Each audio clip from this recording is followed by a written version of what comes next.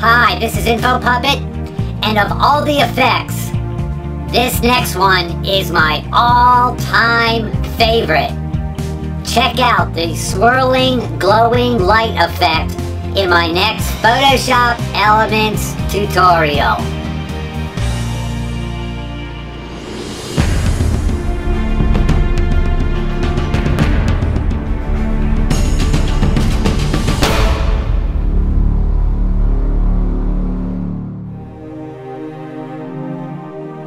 Photoshop Elements 11 is open up. This worked fine in Photoshop Elements 10, and this is the image that we'll be working on today.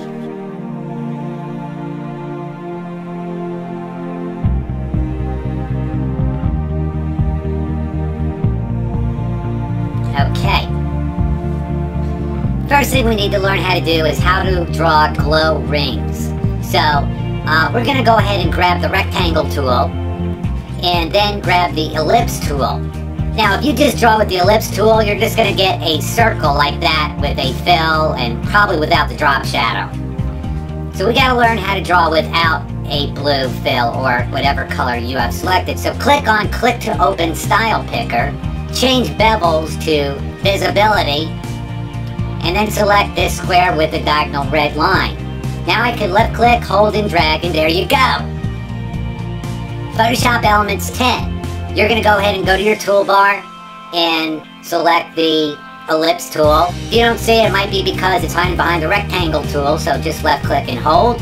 Come on up here and click on this little white arrow pointing down, and then click on these two arrows pointing to the right and select visibility. There you go. Alright.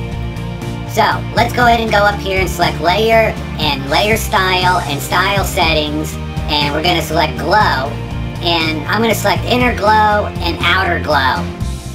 Alright, well, I don't see anything. Well, maybe if I change yellow, you probably can't see yellow on white, so I'll change yellow to pink, and okay, still don't see anything. Maybe I need a darker pink. Okay, I still don't see anything. I'll try the Outer Glow. Change that to pink, and well, maybe I need to change the size, because I'm still not seeing anything. What's going on? What? This is not working! This is not working. Why do I try Photoshop? Wait, if I click on OK. No, it's still not working! Oh, I can't do Photoshop! I'm just gonna quit! It just doesn't work. Alright, let me show you what's going on here. Let's go back up to Layer, Layer Style, and Style Settings. And now I'll select Glow. And look, you can see an inner glow. And I'll change it to pink, and you can see the pink. It's because you can't see inner and outer glows on the color white. Thanks for telling me. It was driving me crazy. Look, I'll show you if you don't believe me. When I first tried to do an inner and outer glow, I did it on white. I was pulling my hair out. I've actually pulled all my hair out. This is just a wig. I have none of my regular hair. None of it. Well, I guess it doesn't matter since I'm a puppet. But that's beside the point. Let's get back to the tutorial. Okay. So, we gotta get rid of this white. So, I'm gonna go ahead and grab the eraser tool over by the toolbar. And I'm gonna select the magic eraser tool. I'm just gonna left click and release. Boom. And I'm just going to do it again, and again. Alright. Now I'm going to go in and select the paint bucket tool, but don't use the paint bucket tool on your original image. It's going to mess up the perimeter, or the line. So I'm going to create a new layer, and I'm going to drop the paint bucket tool on the new layer. Just left click and release. And now I'm sliding the girl up so she's above the painted layer, so I can see her again. Now she's got some white glowing going on in her hair, so I'm going to select the burn tool. I'm just going to touch it up a little bit. This is in fast motion, and I'm going to fast forward it now. Looks pretty good. Alright, I've got the ellipse tool now, and I just drew my ring. And I'm going to select Layer, Layer Style, and Style Settings, and I'm going to click on Glow, and click on Inner and Outer Glow. And I'm going to change the color yellow to a nice light pink. Okay. and I'm going to click on the color select for the outer glow and select a nice light pink. Now if you want them exactly the same color, just copy this code from the inner code to the outer glow. The inner glow to the outer glow. Now we're changing the size to about 21 pixels for the inner glow and also 21 for the outer glow. Okay. Now I'm going to come up here, right click and select duplicate layer, click on OK, and right click and select duplicate layer again, click OK. So I actually have 3 glowing rings. Now I'm going to select the move tool, which is right at the top usually of your toolbar, and I am moving the rings apart from each other. Now if you've got the move tool, if you come in close, you'll get these curved arrows, and you can tilt your rings. I think that looks pretty good.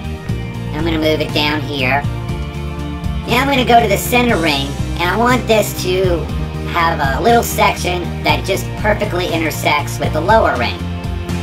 Now I'm going to go to the upper ring, and I'm going to tilt this in the opposite direction of the lower ring, and again I want that to have a section that intersects.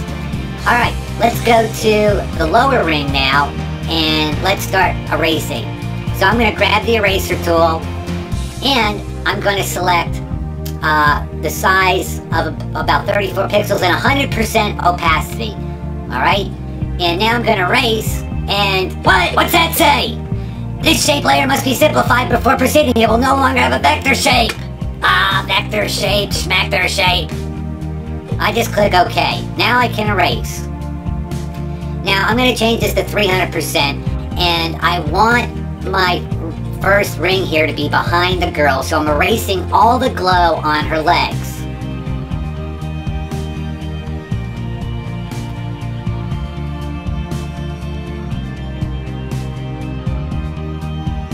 Okay, now I'm just smoothing this out right here, and I'm going to go over here and select the middle shape, and I'm just select OK. And now I'm just erasing, because we don't need this part. I'm going to want to smooth this lower ring into the upper ring.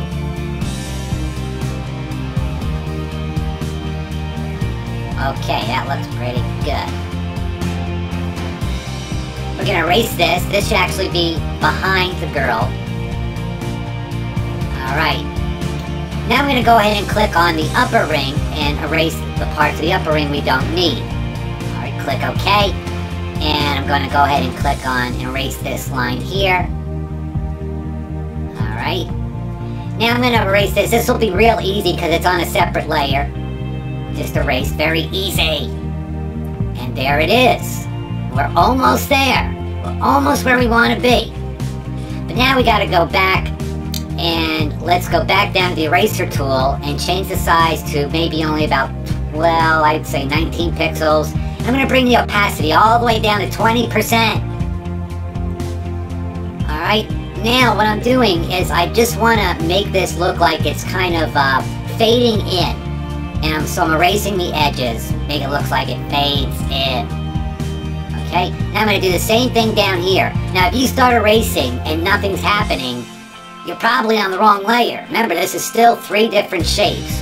So now I'm on the lower ring, and I'm going to go ahead and erase this, and we'll make it look like it faded in, like the top ring. Now I'm just going ahead and do some finishing touches on where I'm blending in my bottom ring to my middle ring.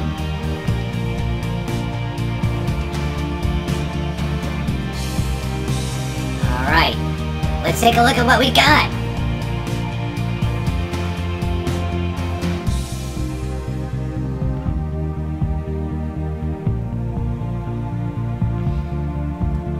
So there you go, that's how you do it. It is one of the coolest effects if you want to make your model pop or just want to make your product pop. It is so awesome! I love it! I hope you enjoyed this tutorial. Thank you so much for watching. Hey, do me a favor and click on subscribe. Thank you from InfoPuppet!